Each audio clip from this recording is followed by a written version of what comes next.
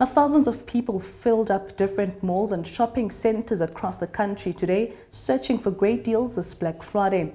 Experts have anticipated less spending on luxury and more spending on essential goods due to the high cost of living in the country. Now, Soweto TV spoke with some of the customers at Southgate Mall in Johannesburg South to hear their thoughts on this day.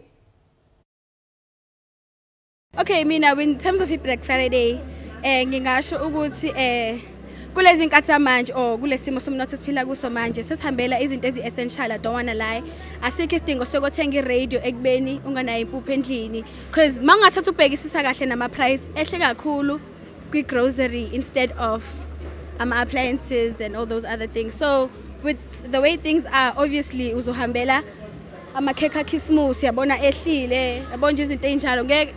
Christmas is coming, so kumele kuphekwe nje. Khona injabulo nyana yona bhuti omdala ngoba manje bese siwabekile wonke lamasente nje into ukuthi sithole sisayithola ukuthi hayi man akusasule half sasikhuluma ngawo ngalesa sikhathi yabo izinto sezedla ngama 20% off yabo siyafana ne-red sale yabo mara kodwa sijabulile khona ngoba lokho kunye sikufunayo sikutholile. Ama price awajabulisi but sothini ngoba kuthi ayi Black Friday kwehle kancane kona ngeke sikhali akufani nokuthi kungehli but asikho happy ngaleyo ndlela leyo sirojiwe kuso Black Friday kuyafana ngathi sisathenga ngale ya price leya because makuthiwa kehlile kwehle nge100 so nje into ye Black Friday ayikho into engekhoyo leyo.